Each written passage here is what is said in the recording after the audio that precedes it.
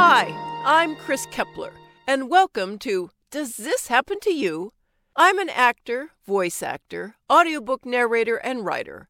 I love telling and sharing stories about the strange experiences my friends and I have while doing mundane things like grocery shopping.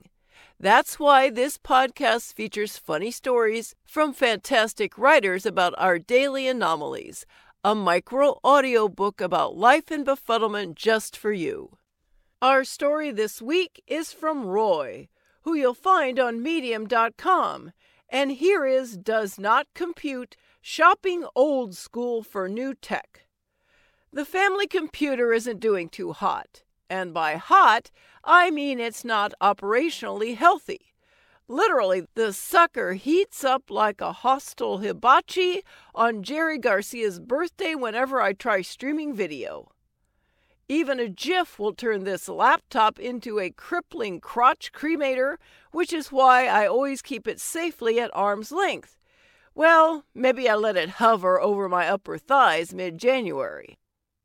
In addition to going supernova, the computer's AC cord is held together by several layers of electrical tape, the W key keeps flipping off, the headphone jack doesn't work, the battery only holds a 3-minute charge, and a very melancholy virus keeps injecting, "It is what it is," into all my text. Enough is enough.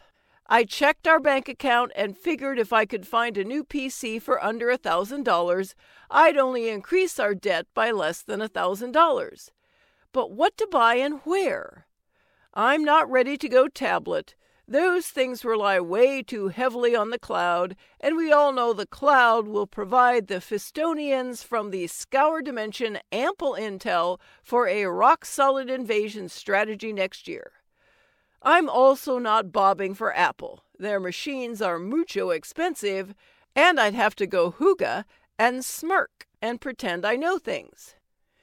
Nay, I'll shop around and let the big-name brands duke it out for my business. Dell, HP, Acer, Smith Corona. Let's start by returning to the store where I purchased our last computer, Radio Shack. Ha! Just kidding. Funning on Radio Shack never gets old. As I was saying, I returned to the shop where I bought our computer, Circuit City. As I was saying, I began shopping around for an electronics store that hadn't yet transformed into Chappie 11's rad skate park. Sorry, let me take this question. Yes, in the back. Yes, you, the one with the raised hand in the REO Speedwagon t-shirt. The question is, why not shop Amazon? Good question, Mr. Wagon. Now shut up. The reason is due to an experience I had about a year ago when I bought a digital drawing tablet through Amazon for my daughters. The item arrived and didn't work. After several emails trying to get technical support, I connected with Dora in Guangzhou, China. I spent over a month working back and forth with Dora trying to get the tablet to function properly.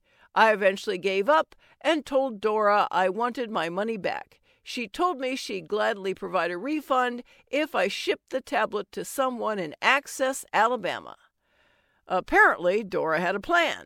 I did what she asked, wondering what sentence I'd be handed by feds once they learned I worked as a midway mule for an east-west trafficking syndicate. It took 2 more weeks before I was refunded for the tablet, and another month before Dora reimbursed me for shipping to her Bama buddy. And that is why the only things I buy through Amazon at this point are dish soap and used books. I'm all about face-to-face customer service when it comes to high-ticket items, so I began my quest at the low-price leader. Walmart does employ people to assist patrons, but I firmly believe that task comes with a long list of other responsibilities like pressure washing diaper changing stations and escorting out students attempting to film low-budget films on location without permission. I was lucky enough to find a rep demoing computers in the electronics department. He seemed lost in his own world, so I just observed as he navigated the web between Indeed.com and some online chat rooms. For a quiet guy, he sure leaned on the exclamation point key a lot. Then I took a drive to Best Buy.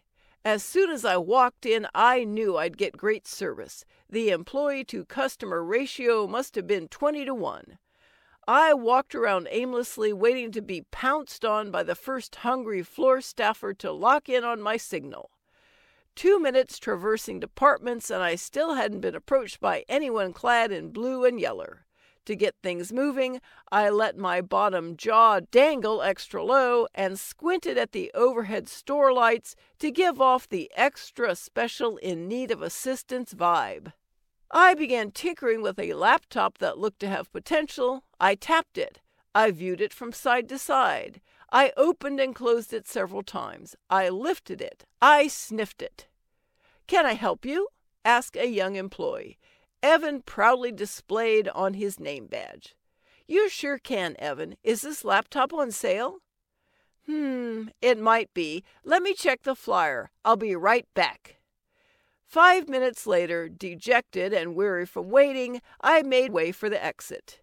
Before leaving, I snapped a pic of Evan chatting with another employee. I plan on showing this photo to the skateboarders hanging outside Best Buy in a few weeks and demand they observe a moment of silence in honor of the staff that made their new park possible. I had one more stop, Costco. I'm not sure why the place where I buy butter, croutons, and generic Tylenol in bulk came to mind. I guess it's because I've always noticed their pretty decent computer selection. More than likely, though, I was enchanted with the idea of combining my PC shopping experience with free food samples. My assumption was I'd shop without any assistance, so I began scanning laptops and reading specs. RAM, gigabytes, terabytes, dual-core, quad-core, finger scanner, face recognition, lip enhancer. "Can I help you?" The employee's name was Ernie, and he looked like Harry Truman. "What can you tell me about this computer?" Damn, Ernie knew his stuff. After a 10-minute pitch, I felt I had found the perfect machine for our family, but the quick-acting venom of buyer's remorse had paralyzed me nose to toes. "I see you're thinking about it. Why not take it home and try it out for a week? If it's not for you, just bring it back. No hassle, no worries." At that moment, I loved Ernie more than any other man. I took the purchase ticket to the cash register and took the plunge. 10 minutes later, when Ernie saw me on the new computer in the Costco food court, he nodded in complete understanding that he just helped a very grateful neurotic take a very big step. I ran the computer through its paces. It was fast, barely giving me time to chew my hot dog before changing web pages. I pushed it to the limit, opening multiple tabs, running video, starting a document, and running the webcam. Then I placed the computer on my lap. The gentle hum of the cooling fan massaged me, and, miracle of miracles, there was no scorching heat searing my delicates. I was a happy camper. I packed the laptop back in its box and took it home. It's been 2 weeks since. So far, so good. In fact, I think it's time to move on. Technology never really dies, though. It just saves personal information for the day it's recycled into new tech so it can exact revenge. Oh well, it is what it is. Thanks so much for listening. If you enjoyed the story, let me know and share it with your friends. Follow me at Kris KK Aria on Twitter or Kris K. Keppeler on Facebook, or check out my website, www.kriskeppeler.com.